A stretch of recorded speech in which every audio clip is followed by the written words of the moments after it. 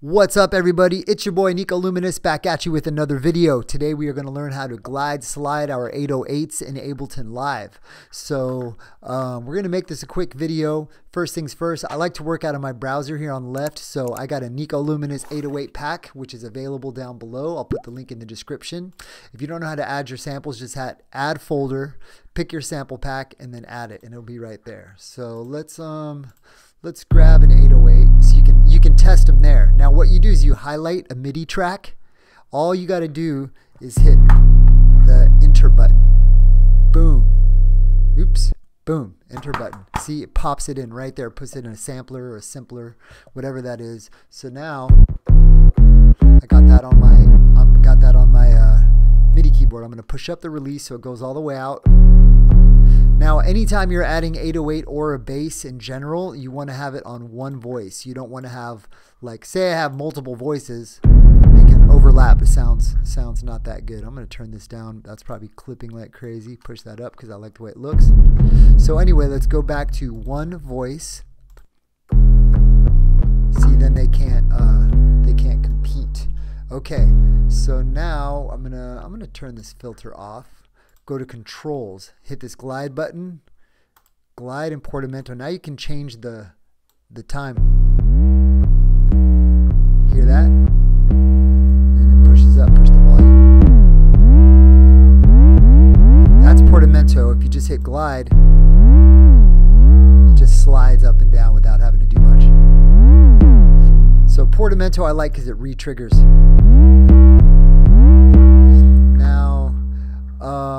Let's just, we got it at 140. Let's hit the click. Oops, kind of a loud click.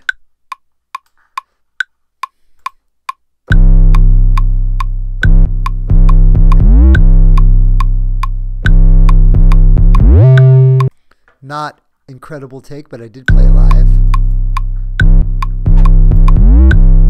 Now, if you want to only see the notes that got played, hit fold, and that'll just simplify it, which is real nice.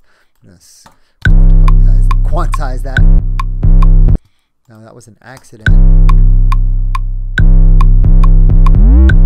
So it's a little slow, right? So I'm going to speed up, shorten the time rather.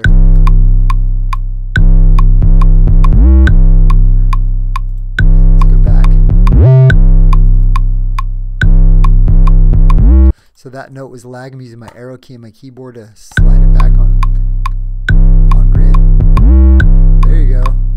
Now that the tempo is on, actually I'm going to push that back. Oops, make it a little longer. There we go. Not too long. Now if you want to distort it and make it sound just super sicky, put the Saturator on there. Saturator, there she is. Boom. Now I got my thing over here. You can drive that.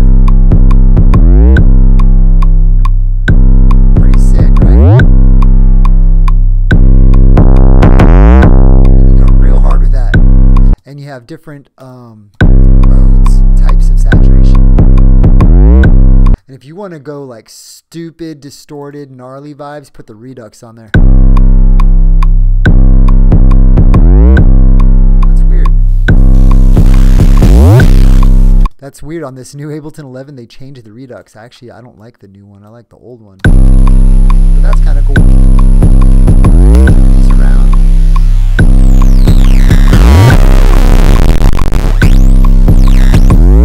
So if you want to go hardcore, you can put the REDUX on there, like just crazy vibes. So that's all you got to do. Just make sure you're on one voice, which is, sample. Just put it to one voice. You can shorten the release so it lets go quicker. And if you want the long release, that's it. That's all you got to do to glide your 808's in Ableton. So hope that was helpful. Like, subscribe, you know the deal. Trying to get my YouTube poppin', and go ahead and get that 808 pack in the link in the description down below.